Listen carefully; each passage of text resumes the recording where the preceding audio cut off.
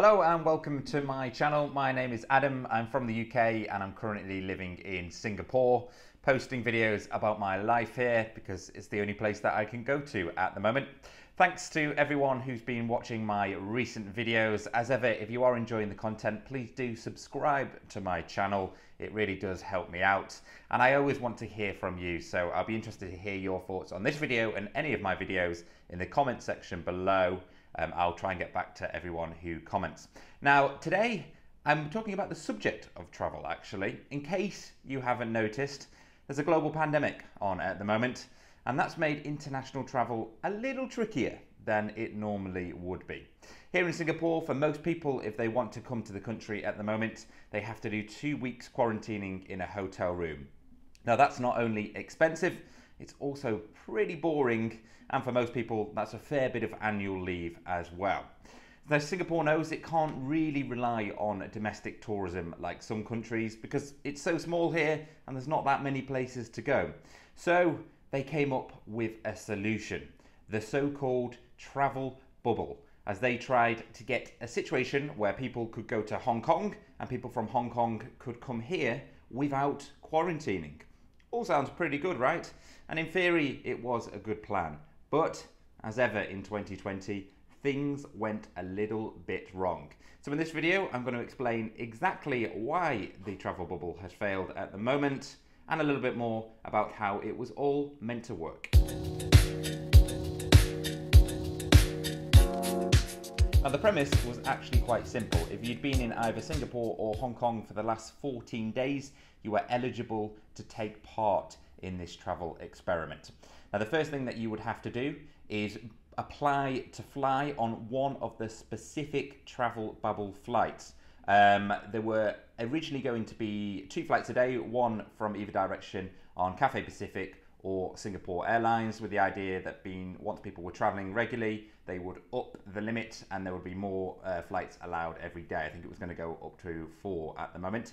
And they were looking at around 200 people on each flight as well. Now, before you went, you had to get tested 72 hours before your flight, and obviously the test had to come back negative. Then when you land in the other country, you have to have another test at the airport. That has to come back negative as well. Then 72 hours before you fly back to the country you came from, you have to have another test. And then when you land in the country again, you have to have one more test. So we're looking at a total of 4 COVID tests, which is going to add up financially. Additionally, there were air travel passes that you had to apply for, and Singapore you had to apply to get back into the country as well. Now, one of the main risks with this is, of course, catching this virus and being stuck in another country. And it was agreed that if you do get stuck in the other country, you are responsible for any healthcare costs that you need, any costs of quarantining in that country, and then obviously you would have to buy a new flight as well. So, in theory, it sounds like a faff. It's not travel as we knew it, but let's be honest, it was never going to be at the moment. But flights, well, they got snapped up. When they were released, people were buying them in their droves, and the prices, of course, went straight up. I was one of those people. I was due to be flying to Hong Kong on Christmas Day and coming back to Singapore just after New Year. I wasn't looking forward to the tests, and I wasn't looking forward to seeing how much it was all going to cost. But after a long time cooped up in Singapore, it felt like the right thing to do and a good way to spend Christmas.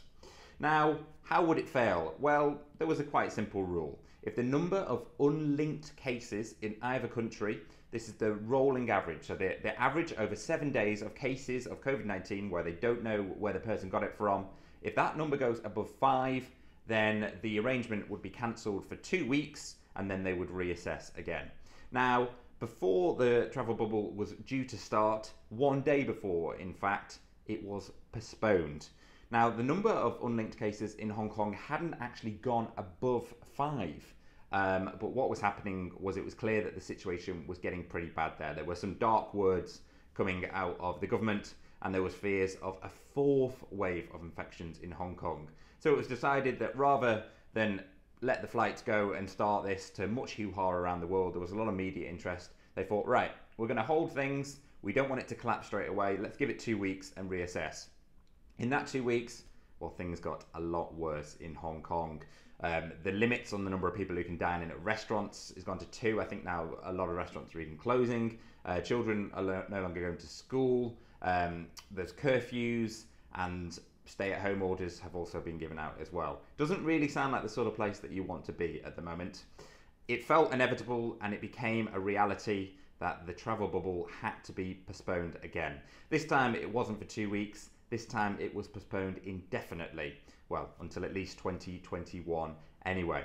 So the main reason that it failed, in all honesty, is Hong Kong. They've yet again failed to control the COVID-19 infections. Singapore at the moment doing a much better job. They were keeping their part of the bargain, but Hong Kong was failing.